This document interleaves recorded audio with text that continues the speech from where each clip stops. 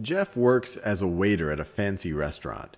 He receives a base amount of $70 each day, plus approximately $10 of tips for each client he serves, or $10 in tips for each client he serves. Assuming X represents the number of clients Jeff will serve in a day and Y represents his daily salary. Draw the graph which represents Jeff's daily salary as a function of the number of clients he serves. So he's going to get $70 no matter what.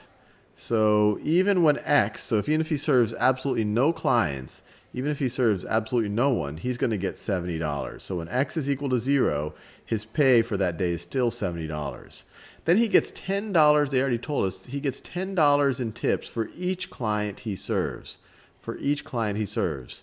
So if he goes from serving 0 clients to 1 client, he's going to get $10 in tips. If he goes from serving 1 client to 2 clients, he's going to get another $10 in tips.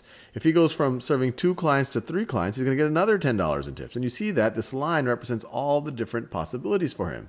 If he goes and serves 6 clients, he's going to get $60 in tips plus the $70. So the $70 he would have made otherwise plus $60 in tips gets him to $130. So this right here is the line.